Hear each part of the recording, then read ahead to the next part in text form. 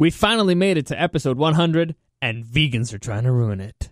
Welcome to the newest episode of SDW. Super Dario World! It's a me, Dario! Woohoo!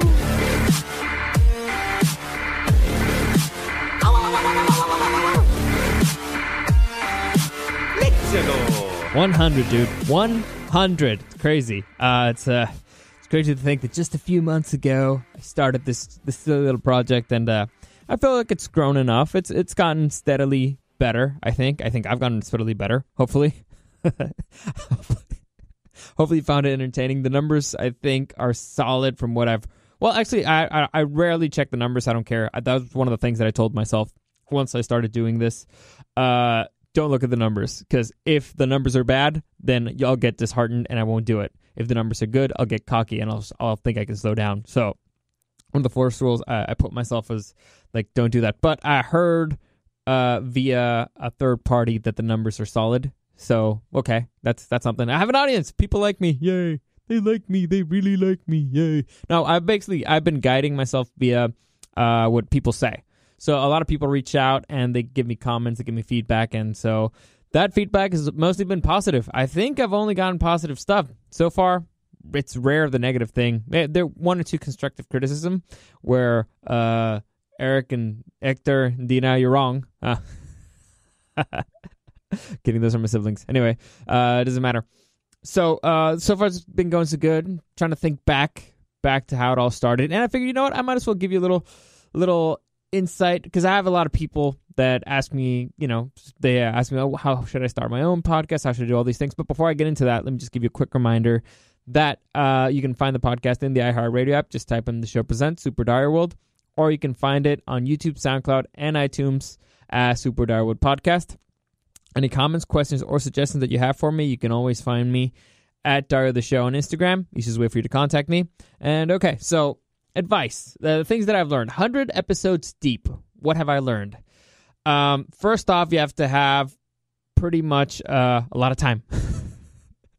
you need to have a lot of time to do it. Now, honestly, it's not really about a time thing, because you could bang this thing out in an hour. It all depends on how long you want to make it. No, the biggest thing that I've learned is, if you want to start your own podcast, if you want to do something like this, is you just kind of have to do it. There's never a perfect time to do it. It's kind of like having a kid. You just have to do it. And I'm not just saying just go have a kid, by the way. That's not what I'm saying.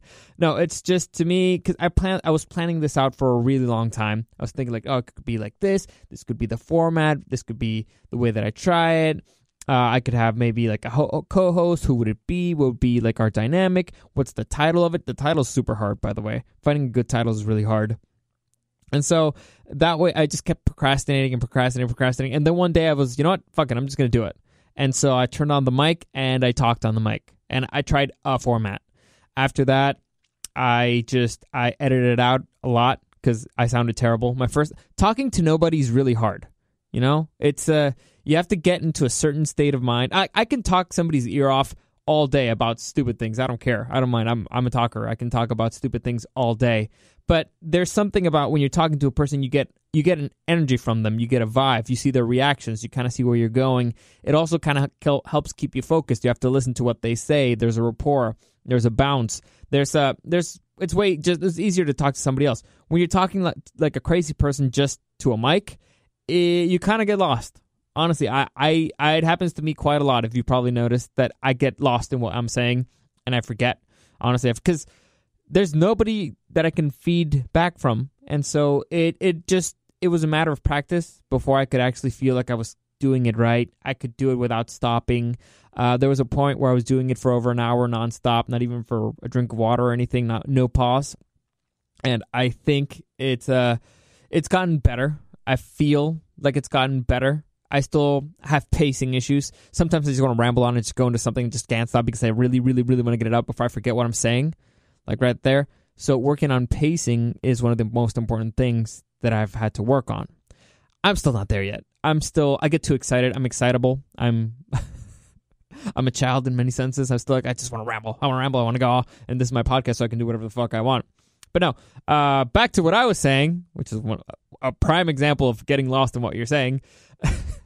The best thing you could do is just turn on the mic, record yourself, and try. You will most likely fail, right? I had a certain amount of experience on the mic already. Doing it this way was completely different, and eventually you realize, holy shit, this is a lot harder than it looks. So the best thing you can do is just do it, record yourself. So what I did, I'm not sure if this is the best thing you can do, but I'll tell you what I did. So I recorded myself once, and I edited it out. I put in music beds. I did a whole bunch of stuff. It took me hours to do it. It took me like 4 hours to do it, and it was terrible. It was really terrible, and I didn't even show it to anybody. Actually, the first thing I did was I made the open. And once I made the open, which I'm pretty proud of, by the way. That open is really stupid, and I love it. And I showed it to some people, and they're like, okay, this is great. They gave me some constructive criticism, and I modified it a little bit. And all right, the open's done. So, okay, I don't have that excuse anymore.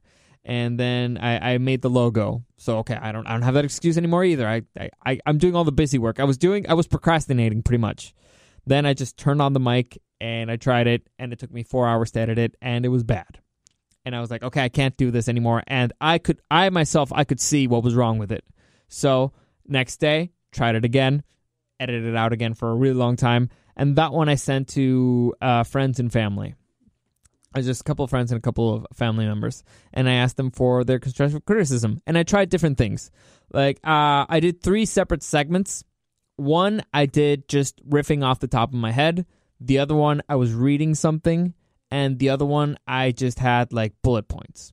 And so one worked out a little bit better than the other, so that's kind of what I kept going on with. Eventually, I modified it because you get a little... Again, I felt like I was getting more comfortable doing it a different way. So the way that I sounded better was with bullet points, because it helps pull me back to what I'm talking about. And usually when I'm doing the Game of Thrones rewrite, I go with bullet points, so that I can always go back to whatever the fuck I was talking about and I don't get lost. Other things, like right now, I'm just going off the top of my head, because... yeah, you never know where you're going to end up. And yeah, this is part of it. This is episode 100. I can do whatever the fuck I want. I'm in triple digits, baby. Triple digits. Then you got to be realistic. So again, you do it 2-3 times. It's still going to suck. But at that point, I was like, all right, I have to load the next one. I have to load the next one. By the way, by that point, I already had my accounts ready. I already had everything ready. So... there was no excuse for me not to do it, other than I thought that it was going to be crappy. But I decided, you know what, fuck it. I'm going to load this one. And I had to, because it was a Friday, and that Monday, and that Sunday was the first episode of Game of Thrones. So the very first segment, the very first podcast episode, I talked about Game of Thrones. Like all these 100 episodes, I've talked a lot of Game of Thrones. A lot. And I complained about Game of Thrones. A lot. So I felt, I kind of have to start it here now. Like, what am I expecting from the new season? What am I expecting from all this stuff? And so I had to load it. I had to, and I did.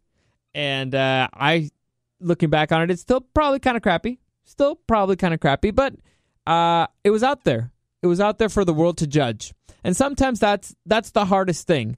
What are they going to say? What are they going to think? So I did it little by little. I dipped my toe with, first off, people who are close to me. And then I just threw it out there to the universe, to the world, to see what people thought. Then, fortunately, a lot of my guesses and a lot of my theories and a lot of stuff for Game of Thrones landed, and people agreed with my opinions, and it snowballed from there. People cared, and it's been going well so far. After Game of Thrones was done, I was like, all right, well, what do I want this thing to be? What do I want this to be? And so far, it's just been me talking about stuff, whatever I want. I can talk about whatever I want, and I usually try to focus it on some kind of piece of news that I found funny or interesting, or a list or whatever.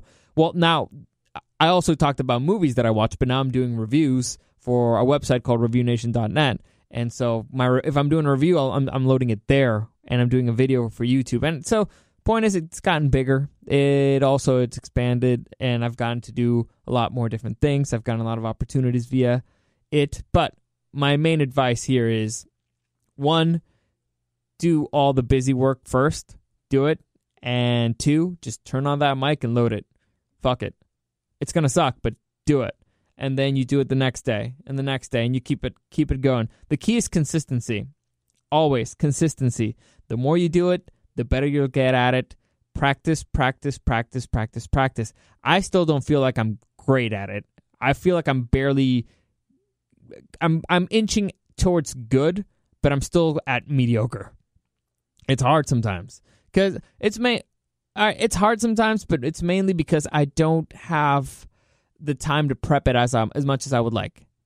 Fortunately, my role has expanded here on the morning show. They've asked me to do more things, and it takes up more of my time. So I haven't been able to do the pre-production that I would like to do. Like, I would love to do just 4 hours of pre-production and just talking for an hour, editing it and loading it. That would be great, but I don't have the time for it. So, unfortunately, it's been a good and a bad thing. Good because it's forced me to just, become more on an off-the-cuff person, just shoot from the hip, which is how I enjoy doing things. Bad because I don't feel like I've given the production value that I think I could. Like, I know what I could do if I had the time for it. I just don't have the time for it. And I'm spread a little bit too thin with things. But again, it's good opportunities that I've gotten, so I can't really complain there. So, going back to it one last time. Best thing you can do is just turn on that mic, record yourself, and load it up to the internet. Just take it. Take the criticism. Do not give a fuck. People will criticize you in good and in bad ways, but you put it out there. That the hardest part is putting it out there the first time. The very first time is the hardest. After that, it gets easier because you're no longer afraid, right? It's really weird. I think it's kind of like speaking in public. That you're terrified of speaking in public. You're worried. What's the Steven Seagal quote? Like, damn it, I'm trying to remember it from the OC. I'm trying to remember a quote from the OC from Steven Seagal. Oh, the anticipation of death is far worse than death itself. I worked that one out. Yeah, and that is 100% true in this business, in the entertainment business. And it's weird because some of the people who've reached out, they've been like, no, dude, it's me and my buddies. We want to do this. We want to do that. We think we're really funny when we riff together. That doesn't always work.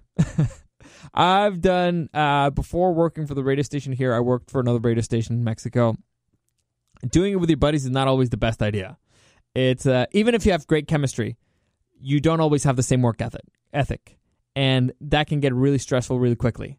So if it's a topic that they're an expert in or they really want to talk about, great, they'll be great. If it's something they don't really give a fuck about, then you'll be carrying somebody else. So you need to be very careful. Sometimes it's better to work somebody that you work well with than to somebody that you have good chemistry with. It's I guess both are equally important, especially in the entertainment business.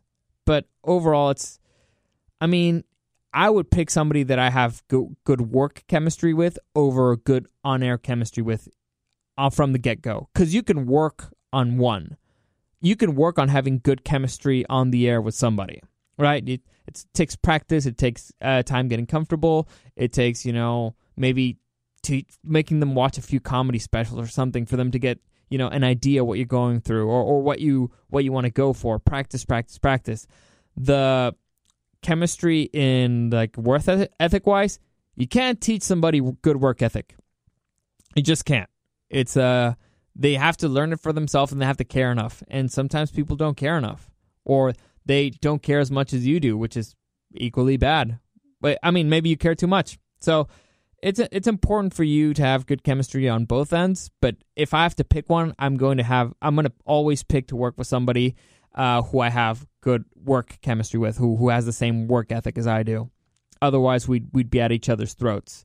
It doesn't matter how good we are on the air. It's not going to be a fun work day for me if I feel like I'm doing 90% of the work and the other person is just taking like the glory and it's a free ride for them.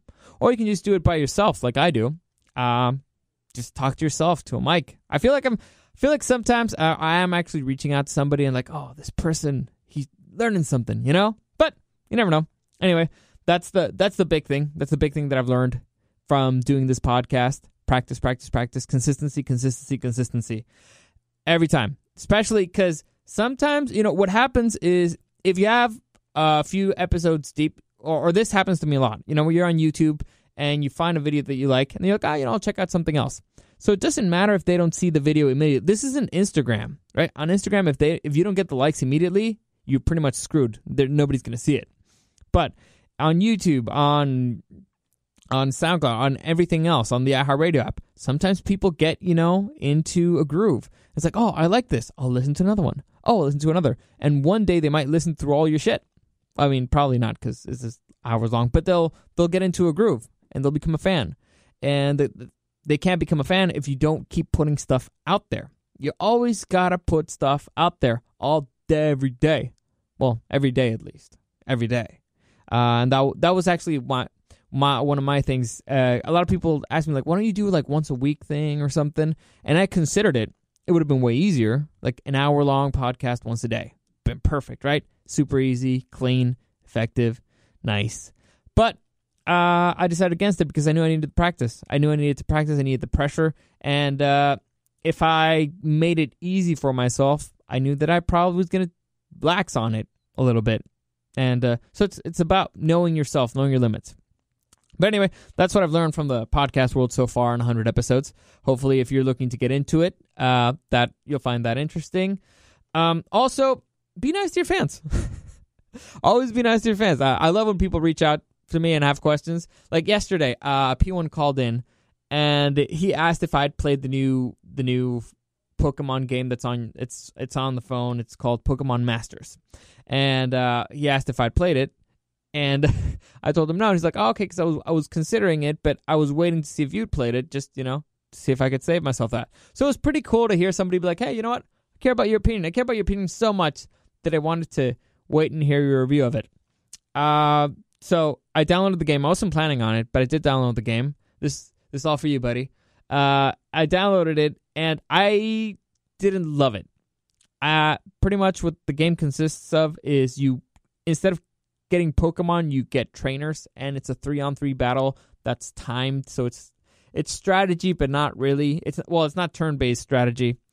So it was just not as fun. It's not what I want from Pokemon. What I want from Pokemon is I want to catch Pokemon, and I want to train Pokemon for them to evolve. That is what I want. This one is still fun, I guess. It's just not as fun. Collecting trainers and their Pokemon is not as fun as catching your own Pokemon, okay? It's not as much fun. So I'll still give it a little bit. I mean, I'm only a few hours deep, and it's free. So I'll give it another shot for a few more days, but I don't think it's going to stay in my phone. That's what I'm saying. I don't think it.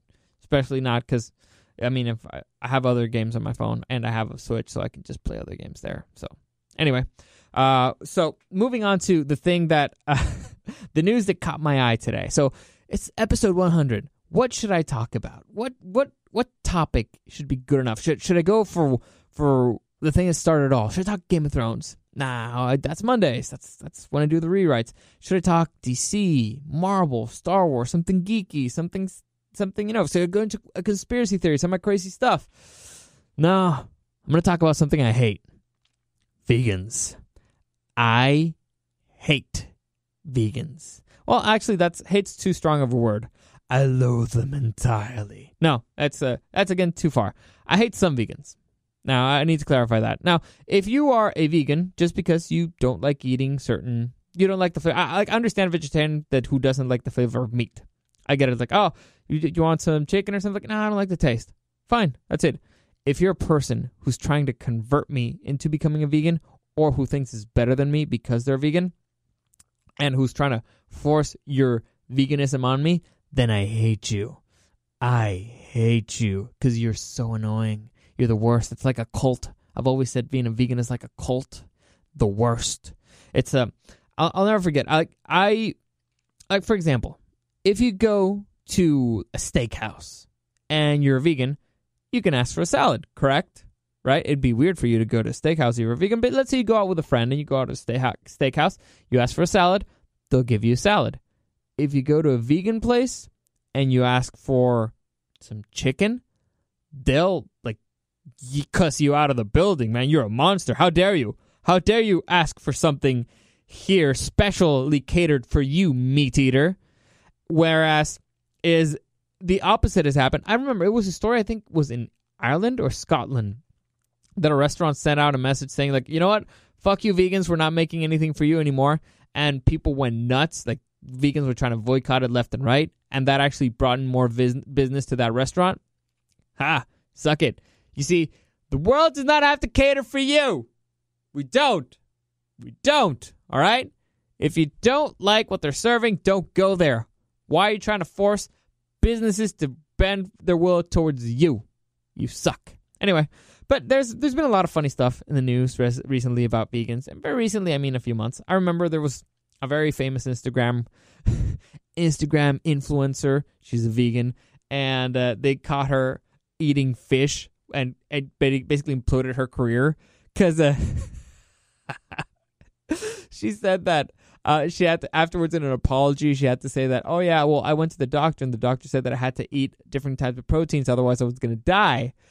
And so everybody was like, so you were promoting a vegan lifestyle that was going to kill you? What the fuck? Blah, blah, blah. And so it all imploded in her face. She lost everything in a day. It was hysterical. And that's what happens when you're fake. She could have just been honest from the beginning. Like, hey, you know what? I'm actually not a vegan. But no, she was trying to scam a whole bunch of dummies. And it worked for a while. She made her bank for a while. Not anymore. Anyway, so today's episode 100, speaking news of the day. Let me just tell you what happened. This happened down under. It was down in Australia. And there was this vegan who sued her neighbors over smelly barbecues. All right? So you got this bird over here who's a vegan, and she took her case all the way up to the Australian Supreme Court because she didn't like the smell from her neighbor's barbecue. It's bloody insane. Anyway, long story short, that's what happened. I'm sorry, I like the Australian accent. You know, I once met an Australian girl who told me the trick to trying to do an Australian accent. Basically, if you have a one syllable word that ends with an R, you have to sound like a sheep. Like, for example, like beer. You want to go to the bar? You want to go to the car? So, that's the trick. According to her, that's the trick to sounding like an Australian. Anyway, so there was this chick in Australia who sued her neighbors and took it all the way to the Australian Supreme Court that because her neighbors kept making barbecues outside, well, in their house. So they were outside and they did a barbecue, which is usually where barbecues happen, and the smell got into her house, and she said it was like ruining her life. It made life destroyed her quality of life. The neighbors' barbecues destroyed her quality of life, so she took it all the way up to the Supreme Court. Now, she complained about other stuff, like the neighbors' asshole kids playing basketball in the middle of the day. How dare they? How dare you children enjoy the outdoors? How dare you be inside, play video games? How dare you go outside and exercise? How do you have the energy for it? How dare you with your non-vegan diet have energy for anything? I can barely stand. Anyway, so this bitch sued them, and she lost. Obviously, the court just pretty much threw out the case because her claims were unreasonable. Like, you can't tell. Listen, you entitled bitch. You cannot have the right to tell other people what to do in their own property if they're not breaking the law. Now, if they were outside cooking meth, then yeah, you have a right to say something. I'll give it to you. You have all the right in the world to say, you know what, please stop it. That affects my quality of life. Because, meth labs tend to explode. But they were cooking food. Now, smoke goes out in the air. You do not have to be outside. You don't. I mean, I doubt that they're going to be cooking all fucking day. I doubt it. So, what, 1 or 2 hours a day that you can't be outside? Oh my God! Call Scotland Yard! How dare they? I know I went from Australian to British, but this is how I usually listen. I imagine entitled a-hole sounding. Anyway, so what happened here is karma is a beautiful thing. It's a beautiful thing. So she complained. There's lawyers' fees. There's all this stuff. And so what happened is the community decided, you know what? We're going to make a gigantic-ass cookout right outside of our house. Right outside of our house. And so now more than 3,000 people are planning to attend a cookout outside of her house. The Facebook page is called community barbecue for Chilla Garden. I think that's how you say it. It's Cilla. It's not Cia. I think it's Chilla. Anyway, don't let Chilla destroy a good old Aussie tradition. Join us for a community barbecue. I'll do this one in Australian. Don't let Chilla destroy a good old Aussie tradition. Join us for a community barbecue and help Chilla Garden get some pork on our fork. Anyway, so the barbecue scheduled for October 19th, and vegans are not welcome. Oh, this is great. This is the perfect example of if you play stupid games, you win stupid prizes. Now, the ideal solution here would be for her to not be at home that day. Simple, right? Right? You brought this on yourself, lady. You demanded your neighbors bend their will to yours. You know, they bend their lifestyle to everything just to make you happy, to make everything you. Well, it exploded right in your face. So now what you could do to fix this or save yourself from it, honestly, you should be a part of it, part of the community, try to make, to fix all the community stuff. But the smart thing for you to do is just leave. Spend a day outside. Go somewhere else. Take a weekend off. Go explore the country. But what's most likely is going to happen is that she's going to stand her ground, and it's going to become a whole big fight thing. I can guarantee you haven't heard the last of this, because vegans everywhere are going to get involved, and it's going to become a mess. And all you had to do is not be a dick, right? All she had to do was not be a dick about it. I'm pretty sure that if she would have been nice about it and not been unreasonable, things would have been solved pretty easily. Like, they might have moved the barbecue to another side of the property. They might have. I mean, I wouldn't have. Fuck vegans. Screw them. You can't tell me what to do. You can't tell me what to do. Honestly, not on my property. But, I mean, I may have been a little bit nicer about it, It all depends on the approach. It all depends on the approach. So far, her approach was shitty. I've seen the video of her talking. She looks like an entitled bitch, and I hate her. So, fuck you, lady. This is what you get.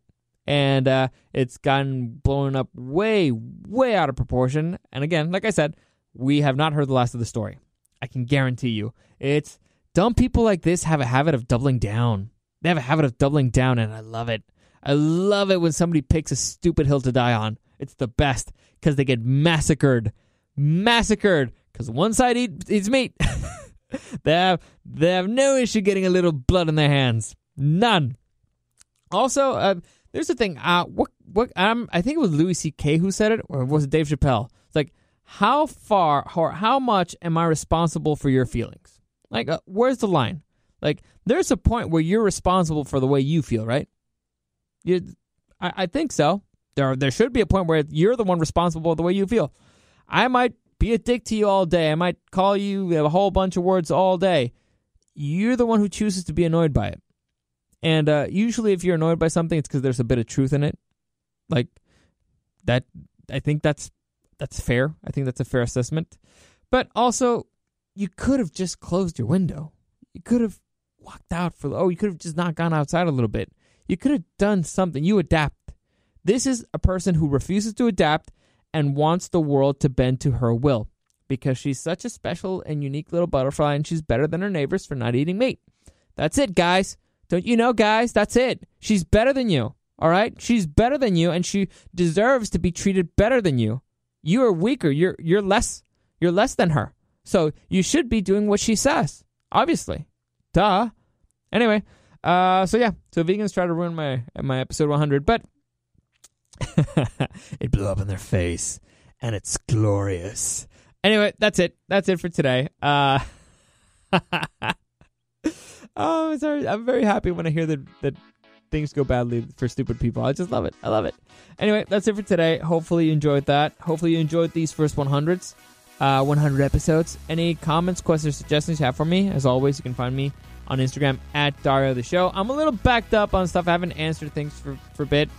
This week was not only busy, but I hadn't felt that well. So, but I'll always answer everything, and it may take me a while, but I'll always answer everything. As always, thank you for listening all this time. For those of you who've been from day one, I appreciate you sticking with me. Hopefully you've enjoyed it so far. Hopefully you enjoy the things to come, Let's because I want to try a few, different things, something a little bit better. So So hopefully you enjoy the next 100, and hope you have a great day.